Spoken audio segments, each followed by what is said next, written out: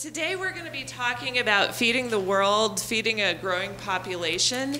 I want to just make a quick announcement that our guest speaker today was going to be John Schreier from the State Department, but unfortunately he's been called out of town. So Jose promises us he's going to come today and tell us about his experiences in Haiti in complement to what we're going to be talking about in class today.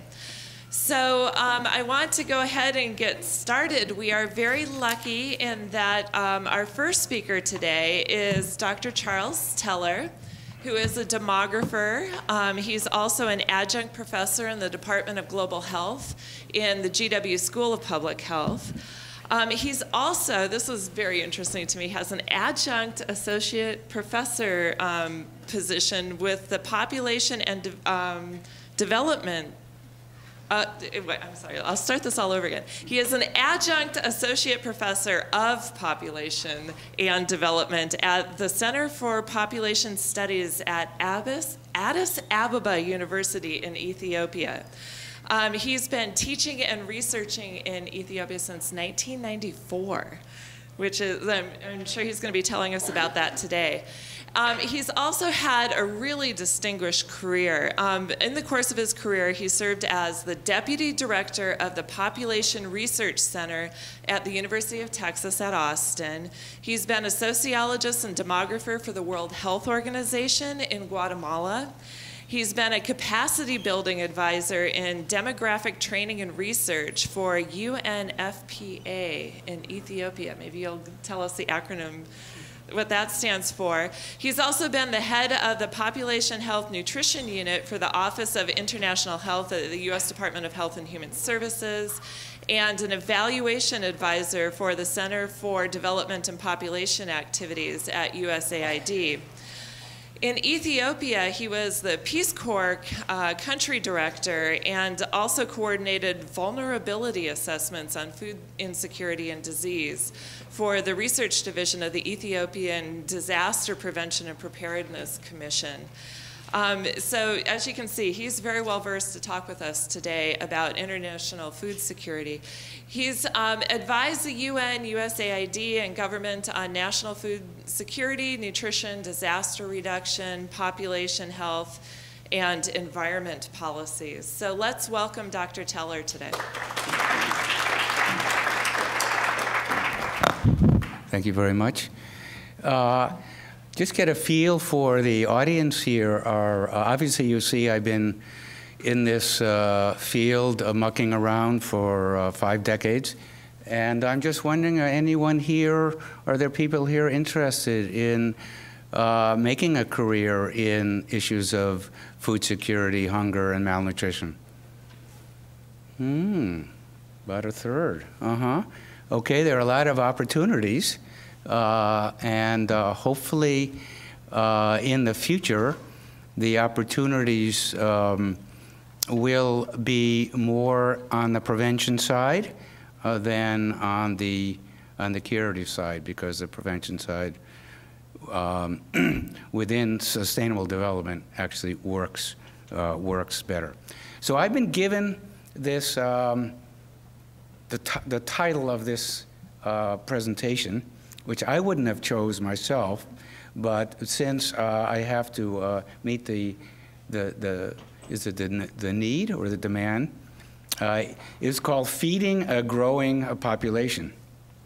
Now, you know, I'm basically a sociologist, anthropologist, ecologist, and I really don't really like being feeding others. I think one should help others to feed themselves, so you can get the gist of it.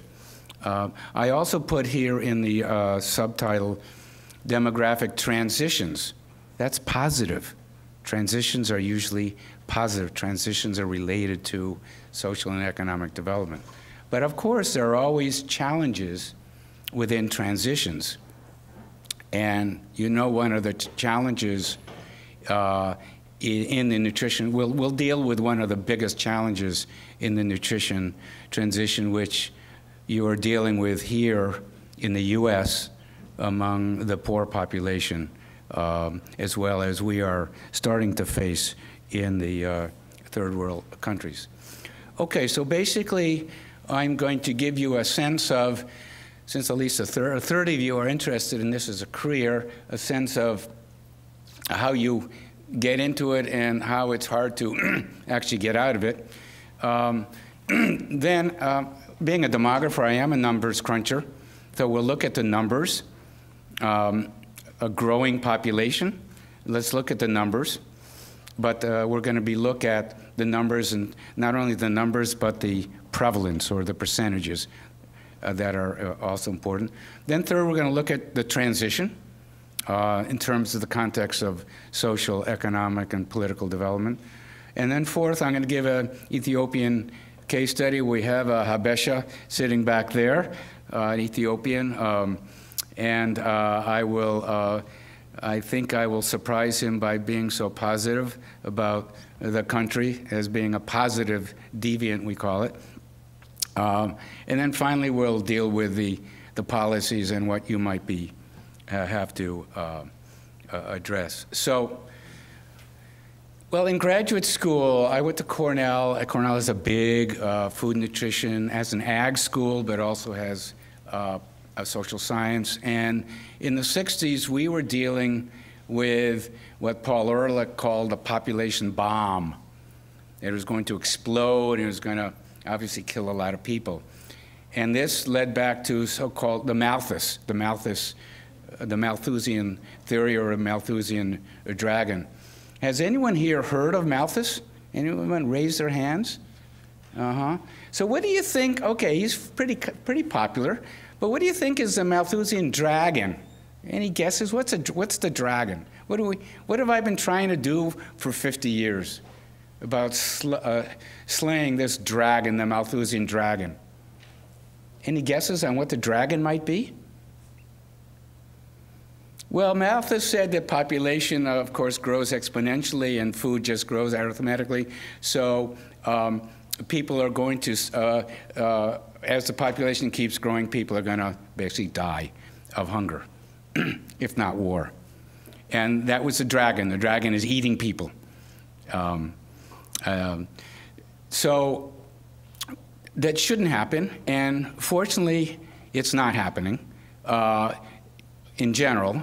It's happening less than it used to. And obviously, I've been in the Horn of Africa for many years, and it is happening less and less, although there is still a Somalia there. But I think it's important that when you're a graduate student, or even undergraduate, you're mainly graduate students, to get involved here domestically, to see the problem here. I understand you do take, there are courses here on domestic hunger and poverty.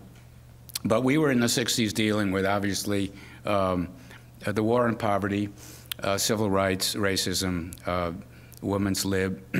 And then those of us who went into made a choice of Vietnam or the Peace Corps, okay? Well, I chose the Peace Corps. I served my country in Bolivia. It wasn't hard to serve your country in Bolivia. It's such a great place. But there were so many issues, and it was hard to see the solutions. I did get involved in food nutrition programs there. Took a course, a Harvard course in the field. But that, because there are so many issues, you know, when you go to grad school, there's so many issues, so many questions you can't answer until you go to the field. So, been in the field for a long time. So the first maybe 20 years was in Latin America, in 3 countries, mainly at a WHO as a nutrition institute, probably the premier nutrition institute of WHO, INCAP in Guatemala, but we covered a lot of the countries. Now, Guatemala, unfortunately, has been not such a success story. Still a very high rate of stunting, but our research has been used in many other countries, including Cuba, which has been obviously a success story in nutrition. Then coming back here in the 80s, well, we got involved in the Civil War there. We got kidnapped, hijacked, whatever, and we had to come back here and cool it for a while. So I came back to work for DHHS and then USAID. Now, UNFPA is the United Nations Fund for Population Activity. It's where demographers who are involved in development work. It's not, FP is not family planning. USAID. And then advisor for USAID. And then took a sabbatical, and I was able to, enough time.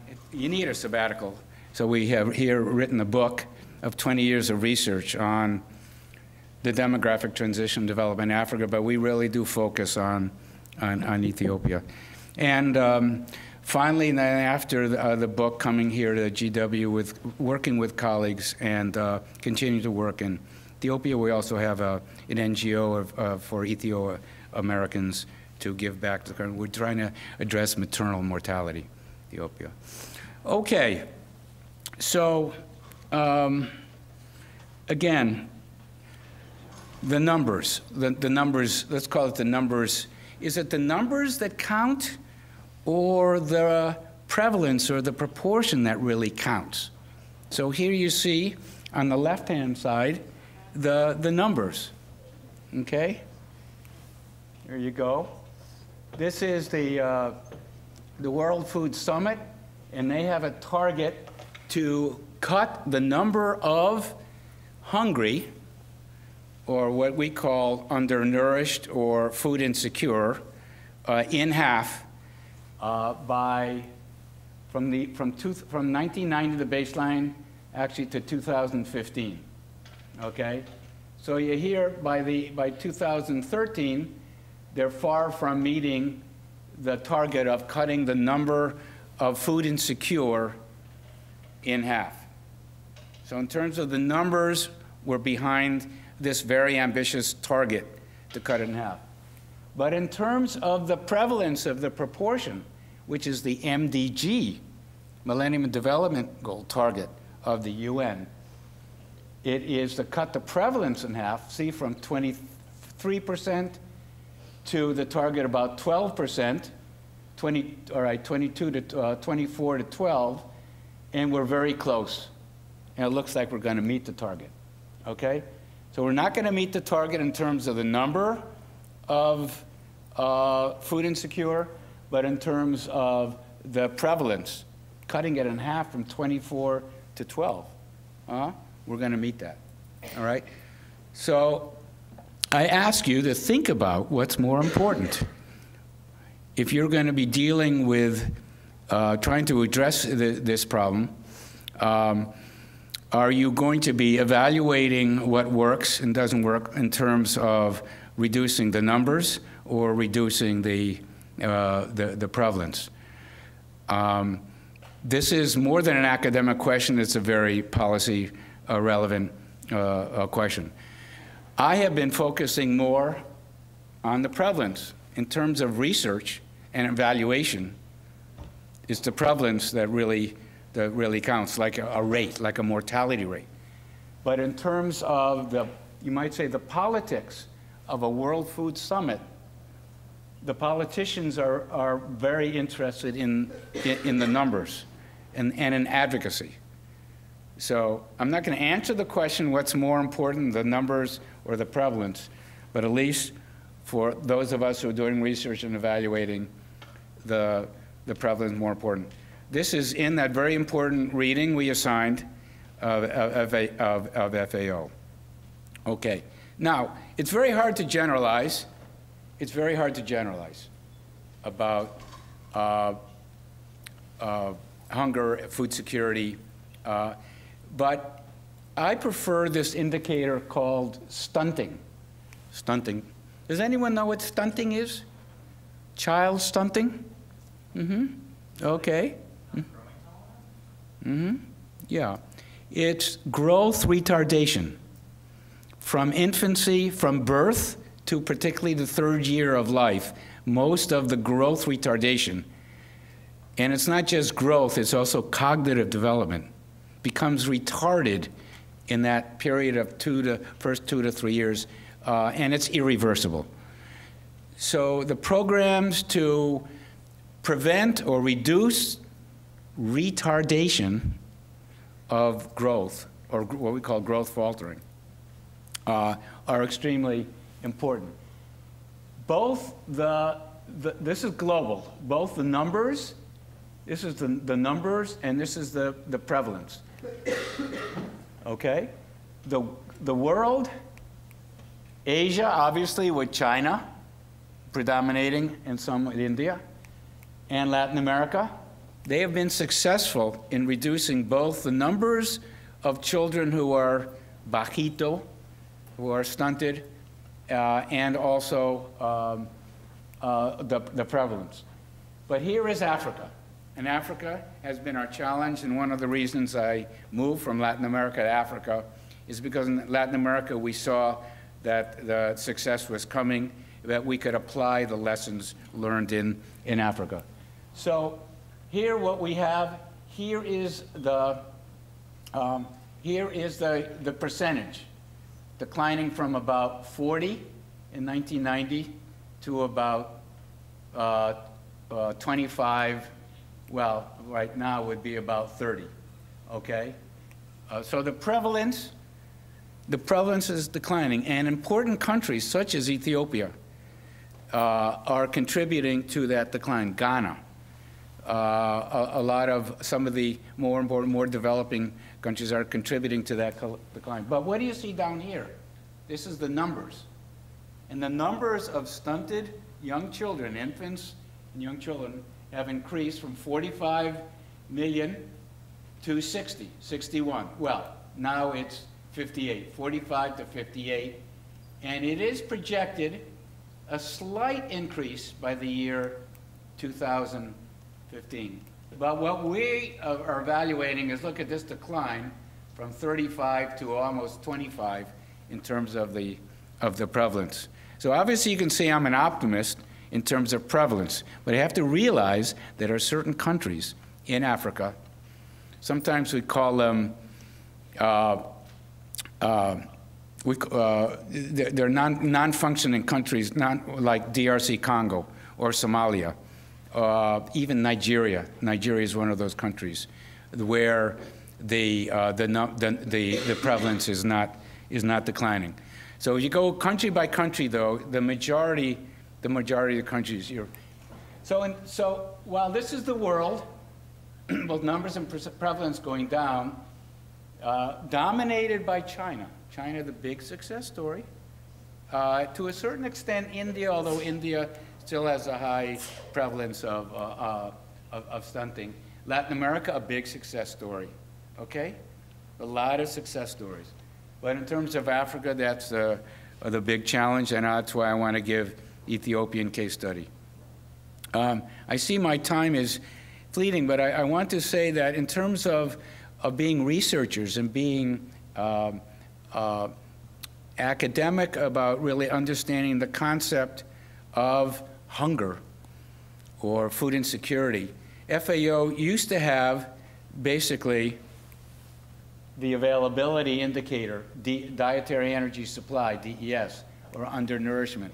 Finally, this year, after all our complaints and criticism, they've added about a few more indicators here of physical, economic access, utilization, vulnerability, and shocks, as well as some of the biometric indicators of access and utilization.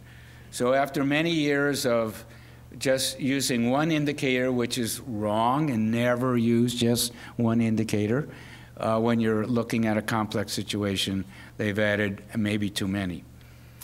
Okay, what makes us fairly optimistic? It's what we call the transitions. Now, not all transitions improve welfare, but the demographic transition clearly does. And the demographic transition is both the demographic dynamic. When mortality lowers, it's followed by a lowering of fertility. When fertility lowers, the age at marriage rises, and also there's movement to urban areas.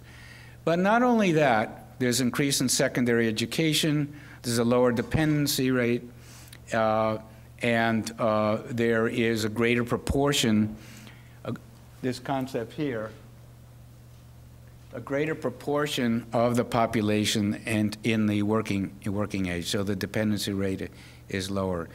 That's a demographic transition that happened in Europe, then it happened in Latin America, then Asia, and now it's happening in some of the countries in Africa, most of the countries, but with a few exceptions. What follows the demographic transition is what we call the nutrition transition. So you're going from bajito to gordito. You're going from skinny and short to overweight, fat, and short.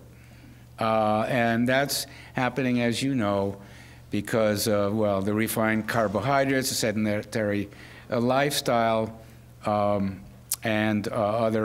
urbanization. So the nutrition transition is really following the demographic.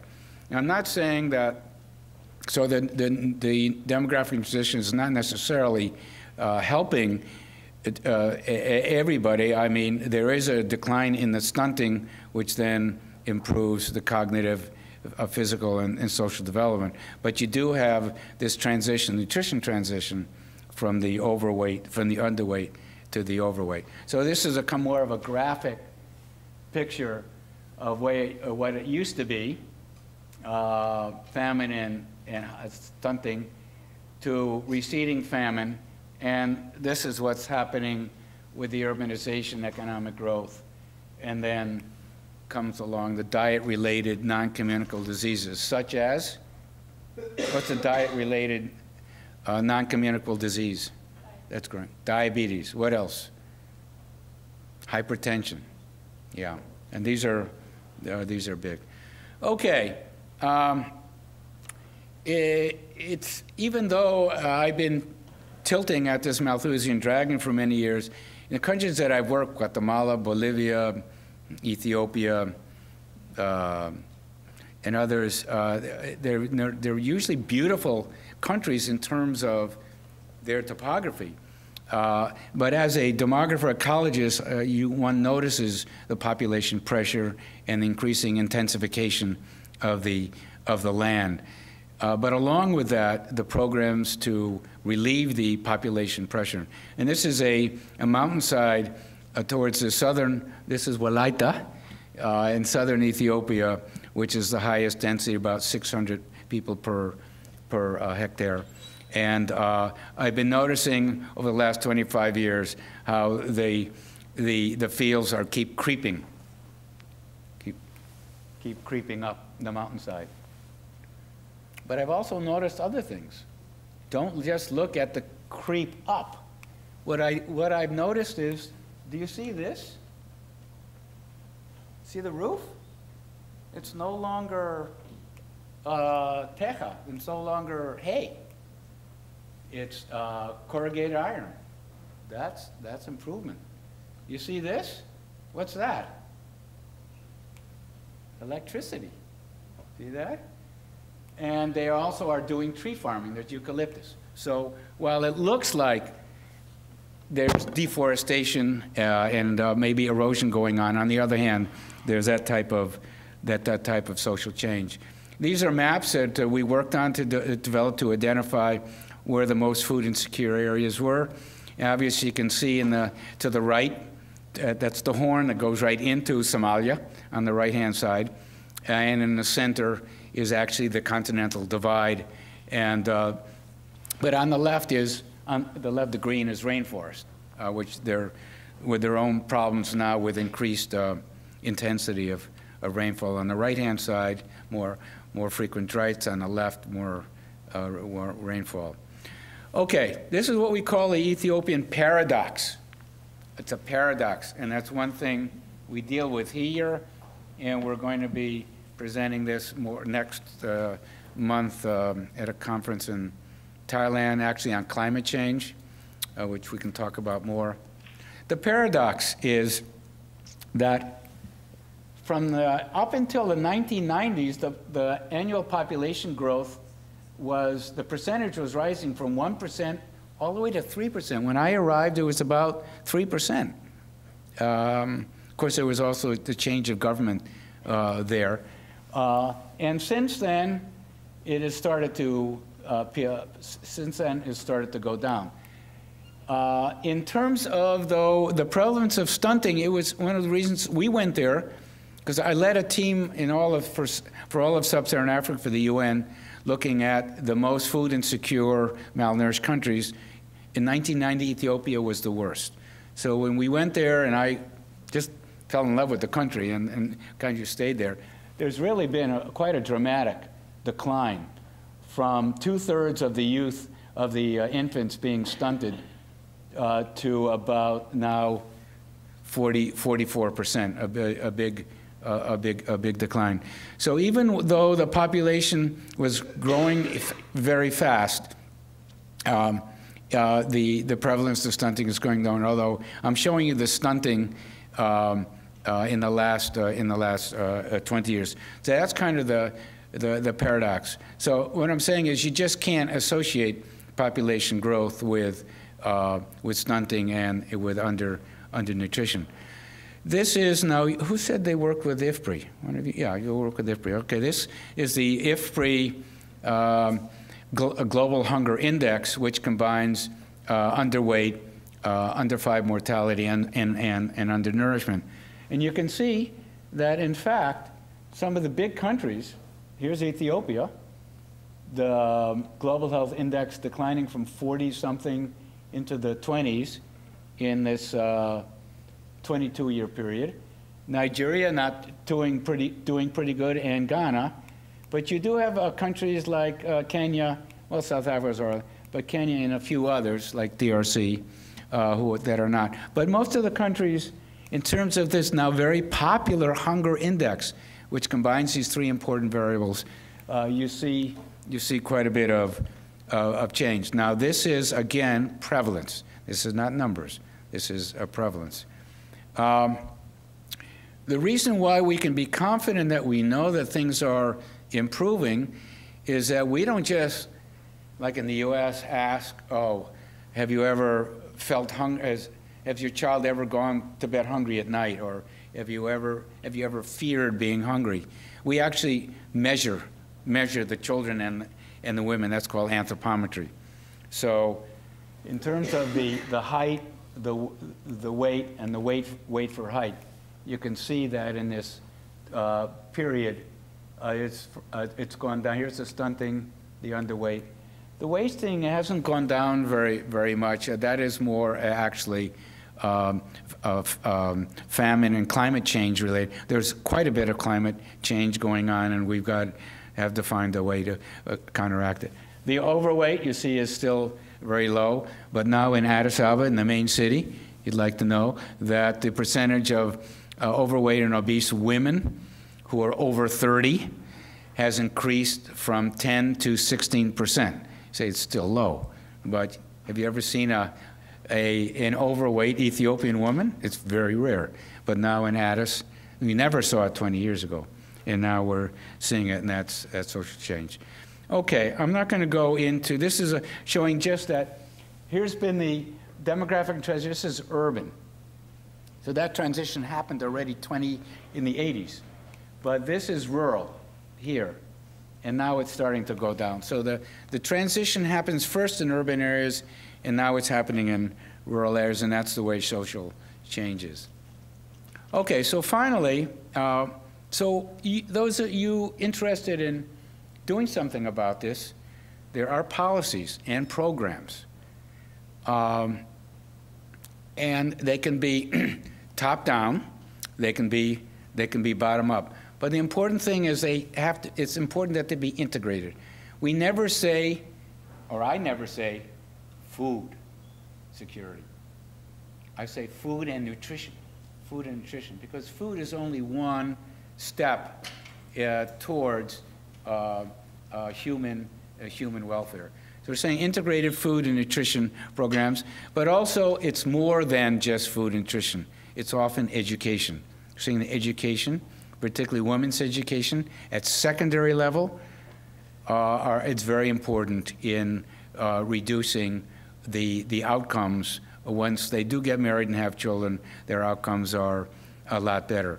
So we work on both sides. We work on the food and nutrition side, and then we work on population and family planning and reproductive health. And the prevalence, the percentage using family planning was only 4% when I arrived in 1990. And now it's about 30%. So the percentage using family planning has really risen. Why? Well, because they're urbanizing, they're becoming educated, and there's what we call agency. The youth want to be different. The youth don't want to starve like their parents and grandparents. They don't want to, they're looking for hope in their future. So part of the, in terms of population and reproductive health, for example, trying to address some serious problems of early marriage. The mean age of marriage was about 15, 16, and now within 10 years it's risen to 18 and 19. And actually there's been a law raising the legal age of marriage from 15 to 18, and amazingly, it's being enforced. Who's enforcing it? The girls themselves are enforcing it with the help of their teachers, their priests, their imams, and others actually in the community level of the government. But it's no good getting an education if you don't have land and if you don't have skills and job training. So that's one of the big issues. I think this is Ethiopian coffee, incidentally. I think it's yerga chefe. Okay, so there is a problem. That the big challenge is, though, is that the demographic transition, which can lead to positive development, is not a smooth. It's often not a smooth curve. It can be like this, and it could be for some populations and not others. Okay, so some of the countries, like Kenya, for example, was far ahead in the demographic transition until 1990, and then it stagnated, stalled for 20 years. Finally, it's been starting to go down again. We've got to reduce, either prevent the stalls, the plateau, or accelerate the decline. And these are 6 ways to do it. Promote the urbanization, the integration of the programs with not just food programs, not just food aid, but women's education, community-based nutrition, empowerment of households to be resilient to increasing climate change, the accelerated stunting reduction program. We're now focusing more on the women than on the children, particularly the pregnant women. When the pregnant women's nutrition hasn't improved, the birth rate is higher, and the possibility of survival and stunting of the children is much better. In the cities, though, there's growing obesity and overweight, and the government still has not started programs on that. But in Tiquirambessa, the big hospital, there's a new diabetes ward. Never had such diabetes there before, so that's happening. Diversification and climate change. Okay, so finally, I'm going to ask for a show of hands. Okay? The question is, can vulnerable populations feed themselves by the year 2050? I say 2050 because, particularly focusing on Africa, some of the countries need time to go through the transition. So there are the optimists and the pessimists. The optimists say that the vulnerable populations will be able to feed themselves once the demographic transition has played itself out. The pessimists are saying no, that there's still going to be many countries, such as Somalia, DRC Congo, Nigeria, even Uganda, which is high fertility, Niger. These are countries still with high fertility and are not entering the demographic transition.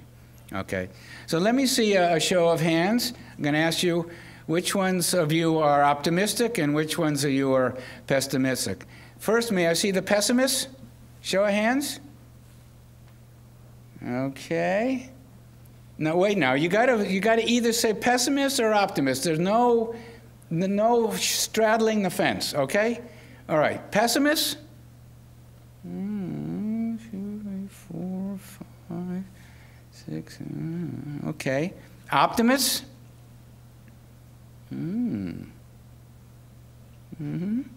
Excuse me.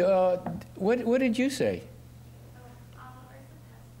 You said pessimist. Okay, so it's about 2/3 optimists and 1/3 pessimists. That's pretty good. For the pessimists, you have a lot of condition. There are a lot of. Let me say. For the optimists, there are a lot of conditionalities. And here, with my graduate students, there are actually a lot of pessimists. And actually, about 1/3 of them are here in the States now, or in South Africa, because they have left the country.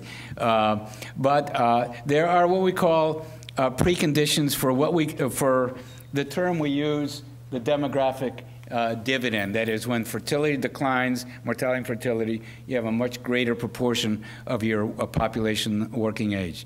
So these are 8 preconditions. So if you're an optimist, you better work hard on these preconditions. That fertility does need to decline, and even faster. You've got to prevent the stalls in some of these countries. The UN has even revised its projections of fertility decline, has actually slowed down the rate of the decline in quite a number of countries. Urbanization. Urbanization is really important. A lot of the countries are still majority rural. Now, a lot of countries don't want rural people going to urban areas, but social change does happen in urban areas. The number 3 is the employment.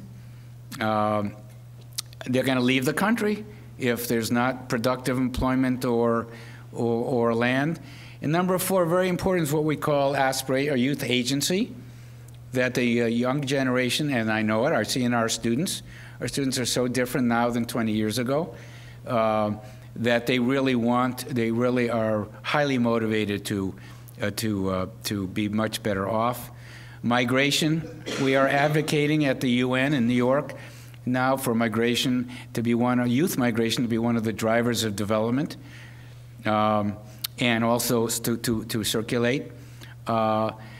Number 6, the food consumption. One of the biggest problems in trying to feed the world is not necessarily the population growth rate is declining, but when you go to urban areas and you have more people who are in the middle ages, the middle age group, then there's a higher consumption. There's a higher consumption of grains, and that higher consumption of foods that are often environmentally unstable. Climate change is the big elephant in the room. This is scary. I don't know if you read the report that came out yesterday. That is scary. Now, there are something like 15 big cities on the coast in Africa. Now, half of them are probably going to be underwater in 50 years. What are we going to do with Lagos, Durban? So we've got to really start working on now, and we have a big conference coming up next month in Thailand trying to address what we call adaptation and resilience. And finally, political stability and better governance. As I said, most of the countries in Africa that are not going through the demographic transition or not able to lower their proportion of malnourished is because of a lack of governments or political instability. And I point again to Somalia and DRC. And it used to be also Sierra Leone was doing very poorly. But countries with that type of stability and better governments do a lot better. Okay, so that is basically the message we have. So 1/3 pessimists, including yourself, and 2/3 optimists. Now, it could be that people might be in the middle, but that's not good enough. You cannot be in the middle. Maybe you can be a realist, okay? And you can say, well, it depends. You know, why is Nigeria doing so poorly and its neighbor Ghana doing so well? Why is Ethiopia doing so well and Somalia doing so poorly? Neighbors, okay? So when you dig down, a lot of this is location, location, location, contextual. I mean, why did you come to GW? Did you come because GW is so great or because Washington is so great? Well, anyway, that's a, you don't have to answer that question. Okay. Anyway, so now is the time for questions. I don't know if Jose Andrés is here yet, but can we have a few questions, please? Can I hear from a pessimist? I'd like to hear from a pessimist of why you're pessimistic. And let me hear from an optimist. Here you go. Turn on. Mm-hmm.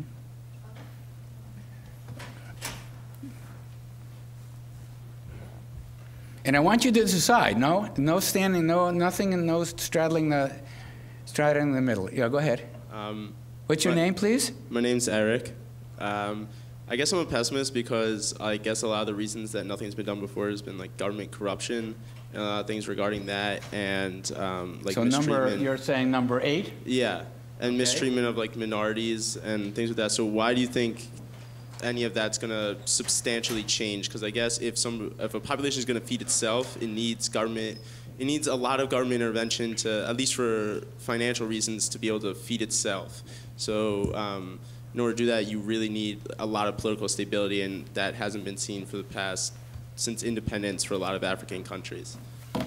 Okay, let me hear from an optimist. I think that's a valid point. It's number 8. Anyway, let's hear from an optimist. Why are you optimistic?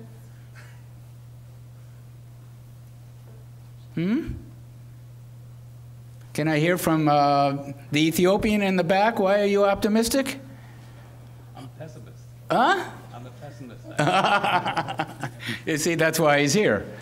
No optimists want to look at the Ethiopian case.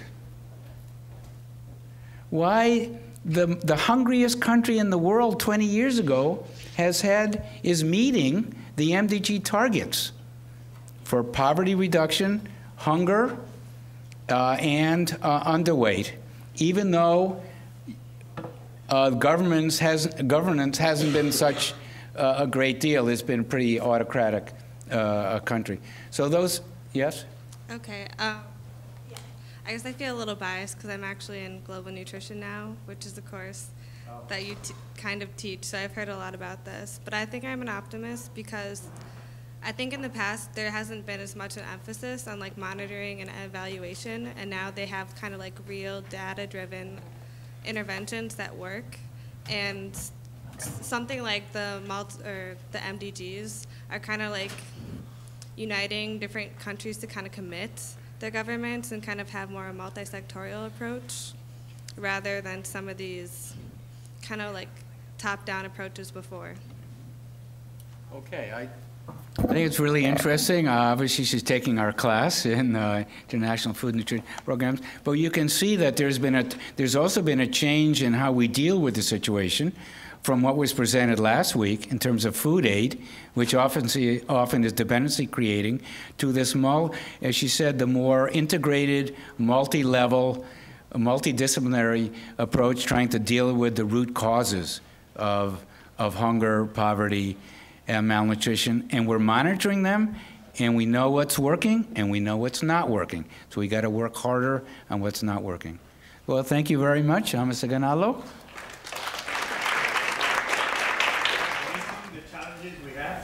Every challenge is going to become opportunity.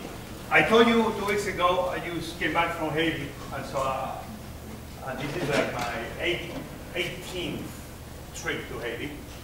And every day I know a little bit more, but there still is so much to learn, right? If we want to be helping people before we begin helping them, we need to make sure that we learn what their issues are so we can really be effective helping them. So today, following this class, Actually, I'm not going to be talking to you about food at all. Because if we are not bold in looking at the diversity of issues that are creating somehow the problems of feeding humanity and trying to answer the challenge of how we will feed 10 billion people by the year 2050, if we don't start having a very bold look and seeing that the issues maybe are not only food and directly food, but things that are in our, right at the tip of our nose, but because we are so close to it, we are not able to see the issue. And in the moment we are able to step back, we see, oh, it's right here. So do we have?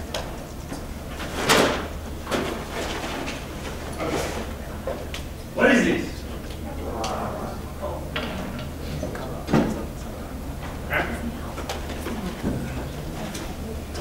So that's another one, right? Okay, no, but this is not minerals, okay?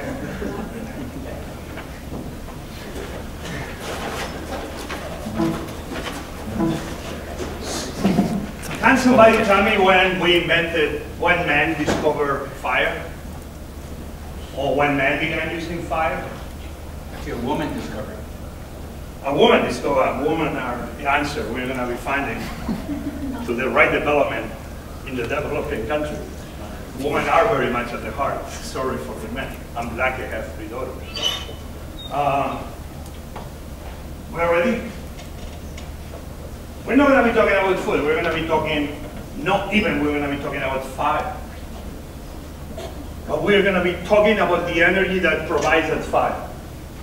And if we don't address this issue today, then that's a matter what we do with the seeds, with agriculture, with the water, etc., etc., etc.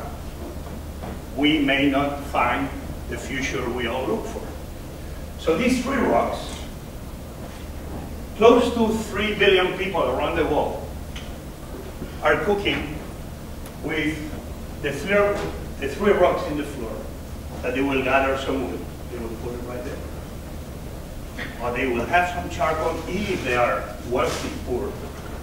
Because it's poor and wealthy poor. If they are wealthy, they'll afford charcoal. If they are not wealthy, they'll be playing with wood.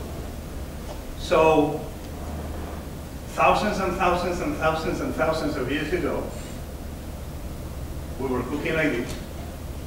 Hundreds of thousands of years later, we have still hundreds of millions of people. While you're enjoying your internet over there, probably tweeting while you're supposed to be looking at me, but you're tweeting with your friend, which is good. So you're able to be tweeting with your friend in India, but we have people that are still feeding their families that we've been doing for thousands of years ago. So development for what? And this is key. If we are not able to answer about these 3 rocks issue, that's a matter of the great plans in place, we will not achieve success. But I am an optimist, and if you read lately the great letters that Bill Gates and Melinda Gates are writing, they have this kind of thing called the myth of poverty. The myth. Very interesting, right? Because it seems that many of us, we are not optimists, and we should be looking at the world like rather as a bright future, because things are getting better. But if we start analyzing the problems, but the opportunities of the 3 rocks, the future is going to even look more amazing. So this is very much Prometheus, the man that was able to give, that created man out of clay. That's why I believe I love to cook with clay so much. And if you watch Hannibal on NBC, I have a secret for you. Watch Hannibal on NBC because it's going to be a great moment talking about Prometheus. And I kind of very proud because I created that moment. But we love to cook with clay, and I believe because maybe it's true, men came from clay. But then Prometheus gave us fire. So since we were in the caves, all the way to this amazing technology that allows us to control and create these buildings, is still the beginning, the example I began with. Still our woman out there, hundreds of millions of them cooking with 3 rocks. And we're going to be talking what that's about, and what we need to do something to change. Today, you and I, we're going to have a steak. I love to put the photos, because sometimes I give this class for this, sometimes I talk about creativity, and it's the same photos. So if sometimes you see I'm a little bit lost, actually I am lost, and I'm trying to catch up. Because the amazing power of photos is that you can tell the story you want, and you will look like you know what you're talking about. So this is a good thing. That's why I love photos, so it keeps me going. But the reality is that, take a look at that baby. Take a look at that smoke. Who smokes? Come on, I'm not going to tell you that amount. You one of you smokes? All right. Only one, that's a good person. But the least who does smoke is by decision. Here, this woman has no opportunity of, on her own, decide if she's going to smoke or not. If she wants to be feeding herself, her family, her baby, she has to be using the 3 rocks. This is reality, people. This is today, around the world. That baby, by the time he's 2 years old, he's chronic asthmatic. Asthmatic, you call it in English, right? That woman is not that young, I tell you that. Probably looks a lot older she is. And I can tell you that every day feeding her family with the smoke is what is making her not enjoying her life as a woman should be. Because women are the ones in charge of feeding the families. Where I come from, men feed the families. But in the third world, unfortunately, women have probably to handle, on top of taking care of the family, on top of working, they have to feed the family. And feeding is energy. The same thing that you go and you put in your car gas, how long it takes you to fill up your tank? 3 minutes? 2 minutes? Right? This is energy. So, in the same way we put energy in our car, 3 minutes, that allows us to go 500 miles away. This woman puts energy in the bodies of their family so they can be active. But we're gonna see now that it's not 3 minutes, but it takes her to put energy in the tank of her family. It takes her hours every day. So the smoke, cancer, lung, heart diseases, cataracts, burns. So, you know, you and I don't know, do you know WeThings? Yeah, if you go to my phone, I wait every day. I go on the scale, so Bluetooth, my wife, my kids check my weight. Daddy, too many chicken wings, what's going on? Gin tonics, come on, Daddy. A guy like me can enjoy technology, but those people don't. If I drink a beer, I smoke, it's by decision. If I'm sick, it's because I'm a stupid guy. I just came from the hospital. By the way, just Washington Hospital is unbelievable. I had a good friend who had bad news, he got a heart attack. The great news is that he's perfect. So he was very lucky to be receiving first class service from some of the best doctors in the world. He was very lucky. A very healthy guy, doesn't smoke, doesn't drink, sports, eats very healthy. I mean, it's my truth. So, it's people that don't have that option, right? The ones we have option, this is the end. People that don't have that option, that will be the end too. So we can decide to have a healthy lifestyle. And eat as healthy as we want. We can run. I remember I was probably in the 70s, late 70s, and in Spain, in Europe, the news was that, wow, Americans do something in the morning that is called jogging. And this was so profound that they allowed the word jogging in the Spanish dictionary. And believe me, in Europe they are very cocky with their languages. Because if it's not a European language, it's not a language. And English, because it's an island, is not considered a language, and so, you know, sorry, America, I understand. So they allow jogging in the dictionary. Wow, Americans jog in the morning? Oh man, this people are cool. They take care of their health. That was kind of the vision not too long ago. I mean, I never saw anybody jogging in the streets of Madrid. And then in the, you know, in the news, Americans jog. Wow, they run in the morning before breakfast. But guys, this is the reality. I'm sorry I keep putting this photo because this is happening as we speak.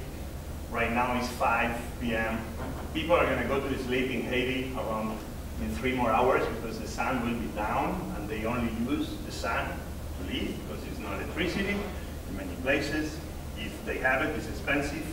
So right now you'll have the woman, if they were lucky to have 2 meals in the day, if they were lucky to afford 2 meals in the day, it'll be a moment now to just prepare the final meal, or the only meal of the day. And you'll have a woman like this, making the fire with the 3 rocks, and began trying to feed her family. And this is death. In the process of feeding themselves, they're killing themselves. And so let me go through the process. I don't know where this photo is from, but I've seen this in first person. And I've been with those kids, rubbing with them. But the amazing thing is that they don't even complain. They are almost happy in a very strange way. It's very funny how, you know, I think this morning my wife told me something like, can you go down and pick up something from the garage? And I kind of complained because it was an annoyance.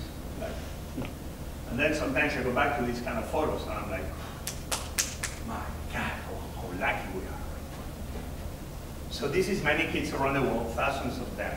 And when their families are very poor, they have no money. So they send them to the forest to pick up wood. And some of them, if they don't bring wood to the school, they don't let them into the school. Bringing the energy to cook the meal of the day that some schools are able to afford, it's almost a way to pay the right to belong to that school. Imagine that now before you come to the class, you have to go shopping, buy charcoal. Wow, it will be fun every morning, right? Imagine every day. Probably you never shop, right? Because you are a student, somebody's preparing food for you, so you can concentrate in the task of becoming the most powerful citizen you can to help society, to help your family, to help yourself, to be an active member of society, right? You are 100% concentrated in becoming the best you can through the great education you're receiving here. No option. Deforestation. Obviously, it's countries that they don't have forests. But when we're talking about the tropics of the world, there are big forests. How it is possible that we have a country in the Caribbean, in the tropics, that because the heavy use of charcoal, do we have the photo of Haiti? I took it off.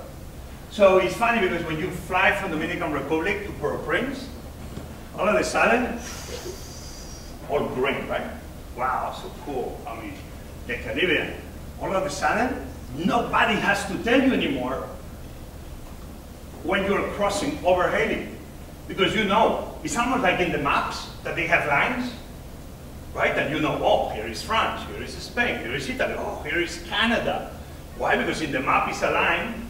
It seems somebody went with on top of a piece of paper and a marker and kind of painted a line on the line. Because it's a very clear distinction between Dominican Republic and Haiti. One is green, the other one is brown. They call the boundary La Linea, the boundary. It's so unbelievable. And the reason, it's charcoal. As you drive through the country, you will find these kind of white bags, kind of waxy white bags. I don't know the material. And they're all full of charcoal. And sometimes you will see smoke, little smokes.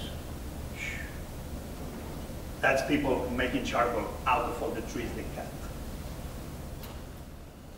So if we have no forest, if we have no trees, we see that this is going to be having huge implications, natural disasters, not only because we have no trees, but it's going to be part of the issue between, or the CO2 that the charcoal is pulling, between the lack of trees. So here is a fertile farm. We saw already one of the issues, the smoke, we saw the deforestation. Now take a look, that's a farm maybe in Maryland, maybe in Virginia. Very fertile soil, productive, that's what we want from our land. We want our farmers to make a good living out of selling us green peas and artichokes and asparagus. But very much those are often, more often than not, the soils, precisely because the deforestation, the use of charcoal and cutting trees creates. When we have rains and we have no forest in the places that are receiving a lot of rain because they are on the tropics, and we know how healthy all the root systems, how healthy the dirt, the root system creates in the mountains, in the valleys. Roots are what gives life to the land, brings oxygen, generates this amazing synergy between the dirt and the air, animals, creatures, worms that live, that empower with more energy and creates a fertile soil.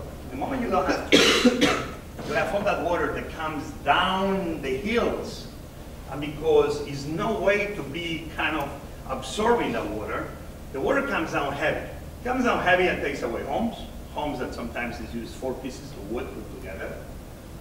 Unfortunately, it takes down lives. And unfortunately, what it takes to is the same fertile soil I show you.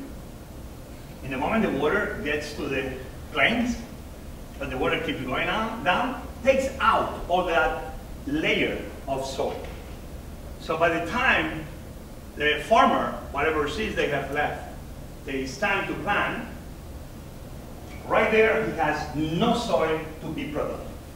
And if he plants, probably he's going to have a very poor harvest.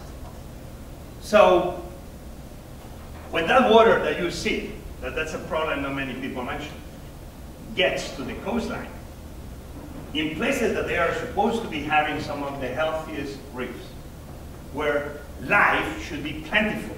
I'm a scuba diver myself. I love scuba diving. I mean, I've been searching for Nemo all my life. I cannot wait to go to Australia.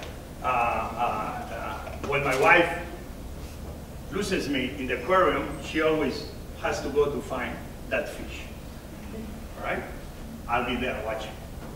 I think I was Dory in another life or something. But, so we're supposed to be enjoying this. This is life. How many of you scuba dive? Great. So you know the life that is generated there, right? Without that, we have no life.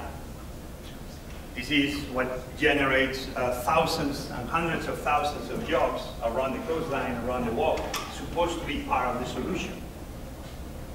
But this is the reefs we enjoy. It's not the only reason, but I'm only now concentrating on the dirty cook stoves, the free rocks, the charcoal, all the issues we are seeing already, the smoke, etc., etc. This is one more. So you go to countries like Haiti, and the fishermen have a hard time fishing. And to me, it's unbelievable that they will have a hard time fishing in Haiti. Deforestation, charcoal use, etc., is what generated, what's creating this problem. So fire, cooking fuel, livelihoods, health, wellness, economies, safety, and the environment. All of those things as one are affected because we are still cooking like thousands of years ago in the era of technology. To me, it's fascinating, right? I don't think I mentioned, but what percentage of the salaries, that a woman, a man, a family makes in one day, what's the percentage you think goes into the energy to cook the food, the charcoal, the wood, What's the percentage, you think? More or less, let me give you numbers. More or less, America, I think, is 36,000 this year, what we call the GDP, the income per person. We spend roughly, the average is 3–4% in gas for our car. To give you a number, 3–4%.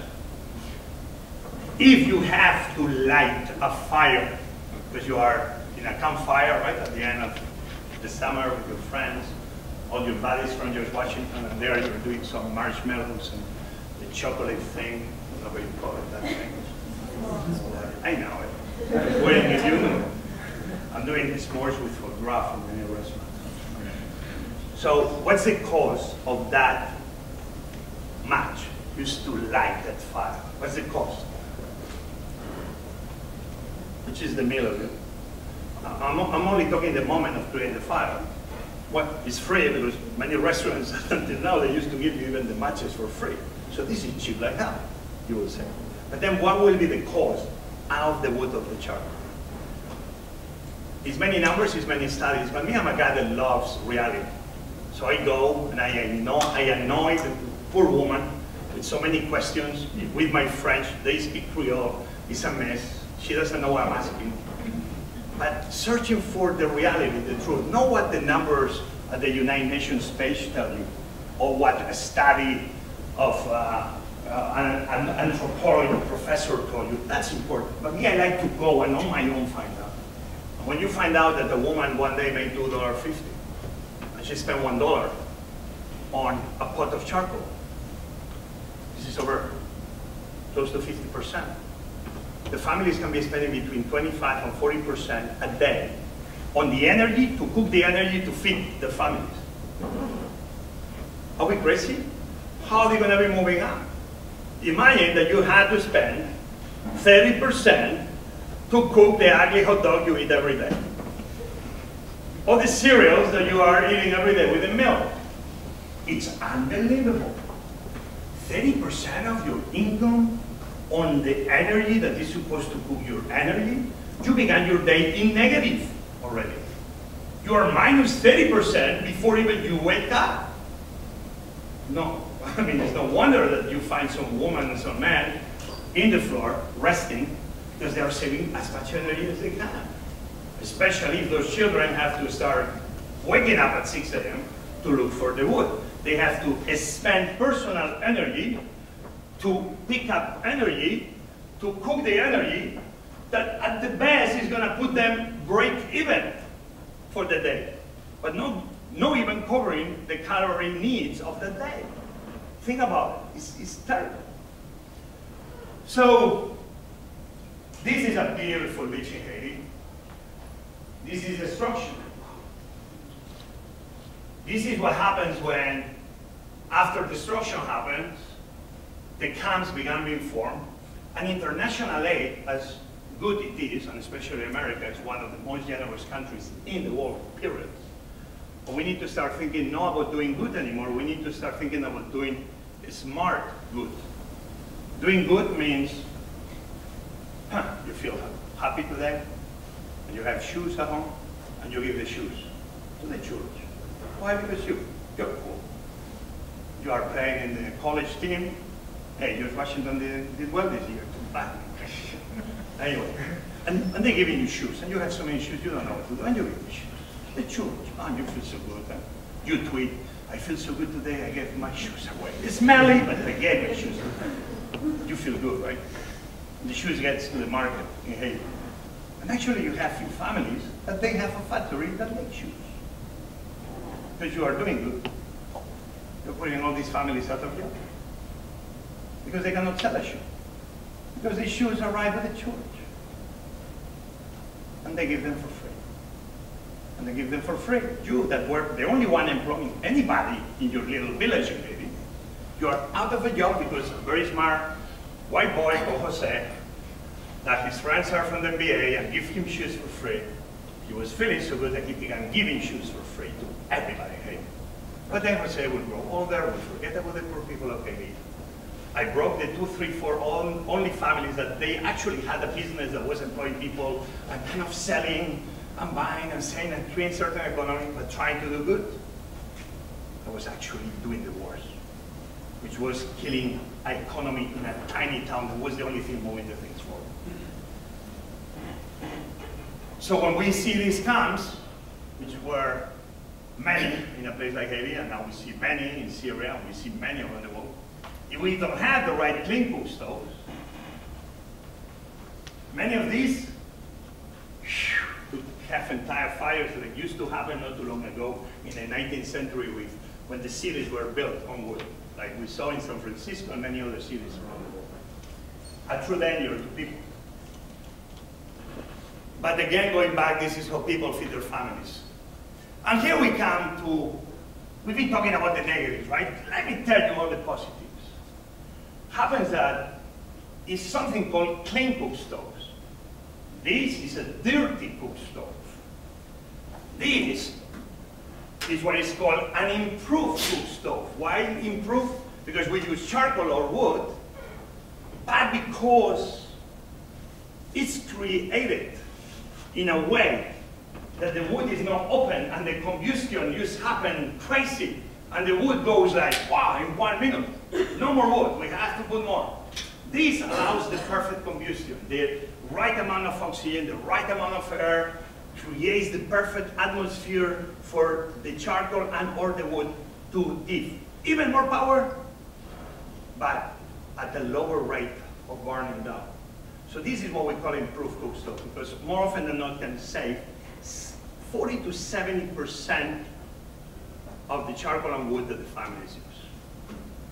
What you see over there, it's a clean cook stove.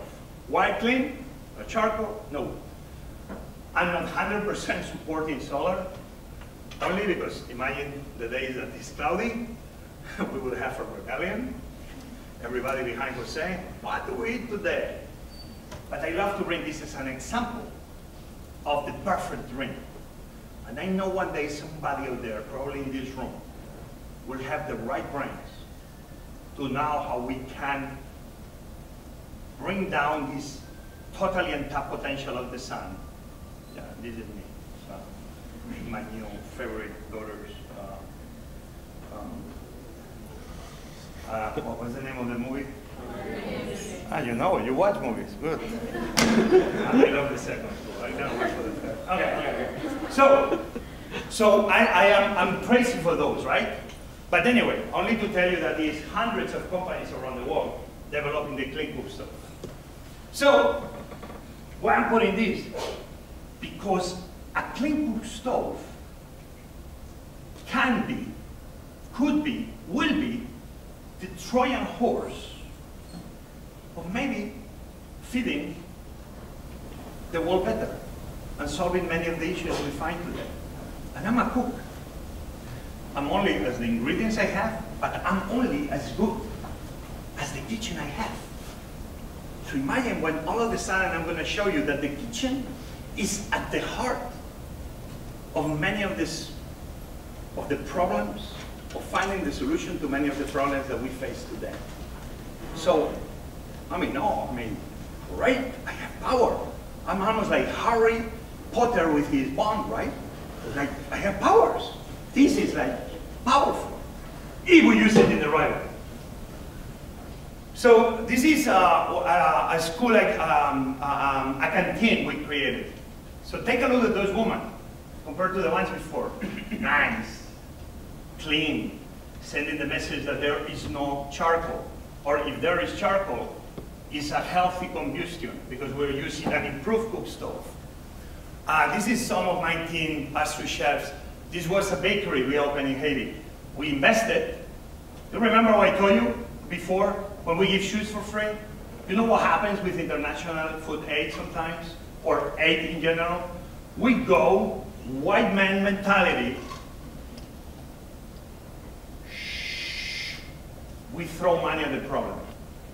We have money, we come, we go Africa, we bring down, no, hey, we bring money. And we bring a soccer stadium. I've seen them. And 5 years later, they didn't play one game. Why they build a stadium? Oh, because they wanted to make people happy. Okay? have food, don't have schools, and you build a stadium to make them happy. This happens today. And these people with good intentions, they're trying to do good. They're not doing it smart good. I'm not trying to tell you now I have the solution, because I'm taking the hard road. But this is the team of a bakery. We train them. It's an orphanage, 80 kids, handicapped, so they need 4 people to take care of every kid. So we create this bakery. Last month we made $1,000. At the beginning we lost money, like any business. But we're trying to do smart good, sustainable all the way. I did the investment. I'm not trying to keep throwing money at the problem. And that was a trip. So this is a clean cook stove. That's with LPG, that's with gas. What's happening? Why we don't have, like, Dominican Republic has gas? Why Haiti not? Because it's this kind of moment in life that people are making cars for the rich. No one is interested in making cars for the poor. People are building kitchens for the rich. No one is interested in making kitchens for the poor. Because if the margins of earnings is 10%, it's not much better to make 10% of a $3,000 kitchen than in a $30 kitchen. So until we don't solve this problem of how the big corporations will start producing very affordable kitchens for the poor people of the world, we will never solve the problem. So when I have sometimes companies coming to tell me, hey, you want to come to give us a speech here?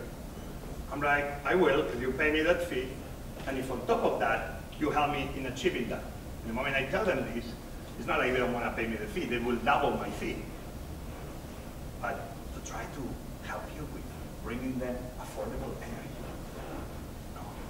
But you are an energy company. Yeah, we don't do energy for those people. And that's a reality, that's a problem. So when you become the CEO of one of the big energy gas companies, remember my words and call me please. Because when you become the CEO, that's the way you will do it. Change if you behave as you will behave with anybody else. You're not only going to give me energy, you're going to be giving the energy to those that need it the most. Are we clear? So I'm showing you these photos because these, I'm very passionate about this, not because I'm a cook, and I know how to cook the bit, but because they named me ambassador of the Alliance of Clean Cook Stoves. And what that means, that by the year 2020, we're trying to bring 100 million improved or clean cook stoves to 100 million households. We potentially can change the life of 500 million people and impacting the planet. Are you with me? So look at this. Is not this a different feeling? A small house, rural, a lot of money, the mother cooking, but even if that kitchen doesn't seem like very high tech, that's an efficient kitchen. The smoke goes out, keeps the home warm. The mother is healthy. The children are eating or are becoming better students because they have more time to be studying. Instead of having cities polluted, like the photo above, we will have cities that we want to actually live in, only because we are taking care of the clean cook stoves. Especially women, because it's many small children that are women, instead of picking up wood and sometimes getting in danger, because they go alone and things happen to them because they are unprotected. And they may be, you know, in one of the neighborhoods I work in Haiti, the government was so brilliant with the IDB, and I'm a good friend of the president, but I cannot wait to see him to tell you. They spent $4 million in trying to improve a road, which is not a road like you and I know. It's only like they got this big piece of machinery and they kind of trying to flatten down a little bit, kind of, oh, we're doing good. They spent $4 million. In the process, it didn't work. In the first rain, the entire road, even was worse, broke down because it was made of dirt. The dirt came down to kind of the side of the river. And the only fountain available 4 hours distance walking distance, the entire fountain was covered. A natural made fountain. No, invested by the government. So, unbelievable. Those kids may be walking for 2 gallons of water because they cannot handle more when they're small. 2-3 hours every day. Only to drink. Forget taking a bath. Take a look at the difference now. This is reality. This is not like a happy photo. This is what we can change if we start bringing improved cook stoves. All of a sudden, we will have forests that will bring diversity, will bring, will strengthen the soils, will give amazing shallow, will give productive fruits, etc., etc., etc. When the waters come, the water will not go down, taking out the fertile soil. The water will not end in the sea, in the coastline, breaking down all the amazing productive life chain that we need, you know, to keep a healthy country. And all of a sudden, how many of you are in business? Oh, take a look. I got your business, people. We're gonna be creating the Apple stores of the clean cook stoves for the third world. Wouldn't this be so cool? It's actually people working on this, going to the poorest neighborhoods and trying to create this kind of Apple store, but because people are afraid of seeing something like this, it's like, ooh, fancy. Like first time I saw an iPhone, I was like, ooh, will I know how to use this piece of equipment? They will think exactly the same. A big problem though, very quickly, is this. Do I have one marker so I don't F you up? Okay, this is the price of the 3 rocks, right? That's price, right? And that's time, all right? So this is the 3 rocks. It's very cheap, right? How much it can cost you 3 rocks, right? I was even able to afford it today. Cheap, right? But that's time mixed with charcoal. When you start using this over time with the amount of charcoal, at the end it's costing you so much, right? When you use an improved cook stove, costs you so much more. But over time, you are saving a lot of money. A lot of money, and you use a lot less charcoal, right? But when you're living day to day, and you don't have a savings account, or your mommy and your daddy to give you a credit card to pay for everything, it's a very hard decision to go here. Because you're not thinking about 2 months from now. You're thinking about today. So, a store like this can start giving credits, carbon credits, can loan you some money, can tell you if you buy 2, I give you the third one free, or whatever else. So people can start putting together money, any idea like we see here in America and Europe. And let's be closing this. We will generate employment because we could make these kitchens local, re-energizing the economy. Take a look how many positives out of a simple idea. And at the end, we'll have the big industrialized, like we have now in Haiti, that they are opening many big factories to employ thousands of people at the same time. I wish that one of those factories would produce thousands of those improved kitchens at a very affordable prices. At the end, used to end, that was the name of my NGO. If you're interested, it's thousands of good NGOs around the world. My message to you, though, is before you join an NGO one day, only trying to think about if they are throwing money at the problem or investing into the solution. Because in Haiti, never a country had more NGOs, and never a country had so many problems. So more NGOs doesn't mean that we are improving the lives of the people we think we're helping. So if you're going to be joining in your free time, that I know George Washington donates a lot of time, just be smart about who you give it to. That was a bakery we created. That was the first day that they produced rolls, that they sent me the photo. And going back, that was the dirty kitchens we saw. The children will eat out of those dirty kitchens. But this is what we created. This is the first farm I invested. finally we are productive. We are only able to produce 15–20% of the foods, but I hope within 1–2 years we'll be able to produce 100%, so I don't have to call Tony Lake or UNICEF, hey, can you get me rice? Or that cannot be the way forward. The way forward has to be the difficult way, which is how we can really make it sustainable. This was myself giving a cooking class to this woman that they are coming from other villages because they listen what we do and they want to learn what we're doing. So we give them the green and the red cutting board. That's a gift. It's a little. I don't like to give anything away for free because then they take it for granted. But sometimes it's good to keep them going. So the green is for the vegetables. The red is for the meat. It's not like they use the red often because they don't have enough money to buy the meat.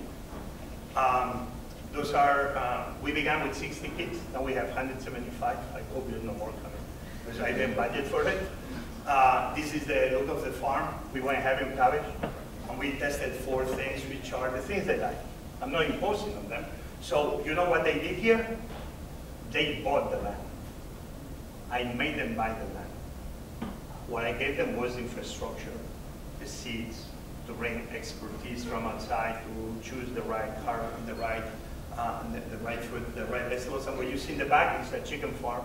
And we're going to start only with 24 chickens, but if it goes well, we're going to grow it. This is some of the amazing people. If you talk about heroes, those are heroes. They've been there in Haiti like 15 years. They were there before the earthquake. They were, I don't know, they were in diapers, I guess, when they were there, because I don't get it. And this is, you used a meal last week. That's what they get, usually rice, beans, and the vegetables that we are able to provide through the market. So guys, this is the end. Think about that. From now on, when you like a match, I don't want you to waste it. I only want you to think for a second about how we can be empowering people around the world by understanding that every match we like, every fire we make, if we make it in the smart way, we can be really changing the lives of people. So this is the idea when you think, how can we make sure that the 3 rocks on the floor become something of 50,000 years ago, and that every human being, every family in this planet will have the possibility of only having a humble, improved cook stoves that can change the lives of so many people. Thank you very much.